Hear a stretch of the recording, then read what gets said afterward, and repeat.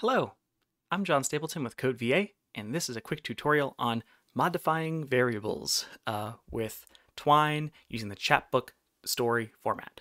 Let's get right into it. So variables are super useful, but you know, once you know what a variable is, it might not all be all that clear about how you would use them. So this is an example of how you might use variables. This is kind of the simplest version. I'm going to make a story where there's some dialogue that happens. And the dialogue is going to change based on the decisions that the reader makes in the story. And the thing that's going to happen in the story is the reader is going to visit a shop. And they will have a rude dialogue option they can choose, and then a kind or like a nice dialogue option. And when they return to the shopkeeper is going to say something different to them based on whether they chose rude or chose kind. That's the easiest way I could imagine setting this up. So first, I'm going to create an intro passage. And this intro passage is going to set up the variable I'm going to use for this. Say greeting. Greeting will be the name of the variable, and then it's going to store some text. And this will be the text that the shopkeeper says to the reader. That's what this variable is representing. Then I'm going to put the passage text. So I'll see, you see a friendly, great. So this is my passage. It says, you see a friendly little shop and a woodsy clearing ahead. And then I have a link to a new passage called shop. So let's add the new passage called shop. And then in the shop, I'll kind of describe what the shop looks like, and I'll use that variable and have the shopkeeper deliver the greeting. Okay, so that's my description. Usually a friendly shopkeeper. A small bell rings above, above your head as the door swings open and you walk toward the counter. The shopkeeper waves and says, what should they say? Well, what I want them to say is the text from intro. That's what I want for that. So I'm going to have the computer insert this value into my passage, my shop passage. To do that, I use curly brackets, and I put the name of the variable, which is greeting. Okay, cool. Now I have to have two options, a rude option and a nice option. So I'll go and make links for those. Okay, yeah, here are my options. Hello, I'd like to purchase something. That's the nice option. Walk away rudely, and that's the rude option. So the nice link leads to the nice passage, and the rude link leads to the rude passage. Great. And now if I close my passage, you can see I have these two options here. That's looking pretty good. Let's open these up, and we'll make our passages. Now, what I'm going to do is reassign the variable called greeting. I will have the computer modify this value. When a computer modifies a variable, it's going to erase the old version and insert the new value I define here. And then whenever the computer encounters that variable again, it will use the new value instead of the old value.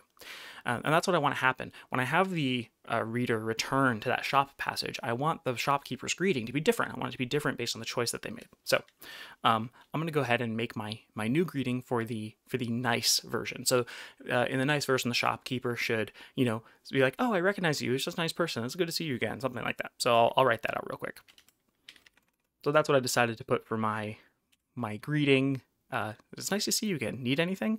So when the reader returns to the shop, that will be the new greeting that the shopkeeper uses. Remember, because we're using greeting here. Okay. Now I just have to add some text to this nice passage to narrate what happens next. So I'll do that real quick. Great. And there's my nice passage. You step outside and leave the shop for a while. Sometime later, you find yourself outside the shop again. And we enter the shop. And that will send the reader back to the shop passage to use the new greeting. Let's do the same thing for rude. I'll have a new greeting for the shopkeeper to use. So there's my new greeting. The shopkeeper is sort of a forgiving person. He's not going to get too mad about it, but he's going to say you're strange, I suppose, for just walking in and then walking out immediately very rudely. And now let me put some of the story text so that the reader knows what's going on. All right, and there's my rude path, where you walk out rudely and then think better of your choice and enter the shop again. And this time, the shopkeeper says this. Okay, here's my story. I've got an intro. The greeting starts with this one. Hello, welcome to my shop. And the greeting gets used here when the shopkeeper introduces himself. And then we have a nice path where the shopkeeper uses this greeting when you return. And we have a rude path where the shopkeeper uses this greeting when the reader returns. Let's do it. So we've got our intro, and in the background, invisibly, the variable called greeting has been set to that initial value. Initial value, hello, welcome to my shop. So that's happening in the background. The reader isn't seeing that, right?